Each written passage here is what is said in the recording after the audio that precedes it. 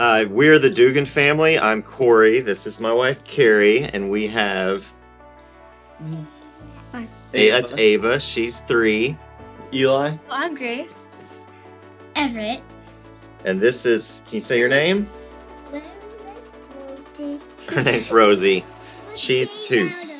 We have 3 biological children. We have Eli, Grace, and Everett. And a few years ago, we were blessed to welcome 2 more kids with Ava and Rosie. They are biological sisters, so it's nice that we get to keep them together and they can grow together as sisters. We played sports at the LC for, I think, a combined 17 seasons. Eli started when he was kindergarten and played all the way through 6th grade. Grace started in 1st grade. She's now in 6th grade. And Everett started in kindergarten and is playing in 4th grade this year. So we've spent a lot of time in LC sports. And I've coached, I think, every season except for one. Every season except for one, I've been a coach. And then Carrie coached 1 year with Grace. I did. I coached 1 year with Grace, and that was also the year that Ava came to stay with us, so Ava was on the court with us as well. So we were talking about winning it with teamwork, and so we can always work together as a team to overcome problems and enjoy victory. Teamwork to me is everyone working together for a common goal. Whether it's a problem, a game, raising a family, co-workers, if you have a project that you need to get completed, coming together and overcoming the obstacles to get it done together. A lot of times with teamwork you have a game plan. When you have a family as big as ours, sometimes there is no game plan. As you can see here, there's not a game plan with Rosie.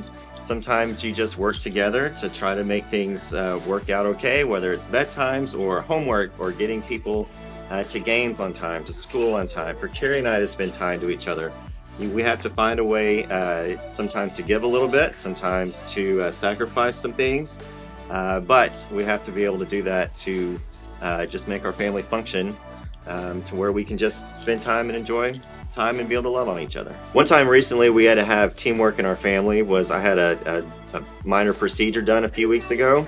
I had to be there in the morning, but Carrie had she was leading a Bible study that morning, so I didn't have a ride to the hospital. So Eli was fortunately off school, and so he can drive now, so he drove me to the hospital and sat up there for a few hours till Carrie and the babies were done. Then there was a delay in my procedure getting started, so Eli had, for the first time ever, had to pick up Grace and Everett from school.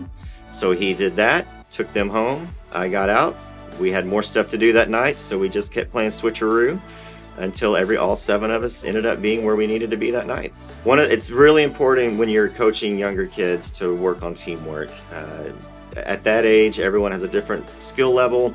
Everyone has different attention spans, and so it's difficult to get a group of, whether it's kindergartners or 6th graders, anywhere in between to work together. So something I like to tell my kids is we're going to play hard, we're going to play fast, and we're going to play together. We may not be the best team out there every year. Some teams are going to be better than others, but if everyone is playing together, then we at least know that we can trust each other and we're all working for each other to try to score a basket or try to play good defense.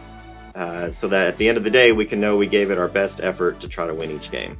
So neither Corey or I have family close to us, and having a family of 7, we're missing out on some immediate family bonds like aunts, uncles, cousins. And so it's important for us to have those connections with other people. And the family and community of Lake Church has really filled in the gaps in our immediate family here. And so in our connection group that we have at Lake Church, there are probably 3 or 4 couples of their families in our church that are our children's age, grade, and have become each other's best friends and fill-in cousins. We're also the people that when we have a need and we need meals, or we need someone else to pick up our kids from school, or we have a procedure at the hospital, then those are the people that have stepped in and provided us meals and done our laundry and prayed us through the really hard times and prayed us through adoption and prayed us through our son's diagnoses. And without the family and community of Lake Church, there's no way that we would be able to sit here with joy in our hearts that God has put there without them.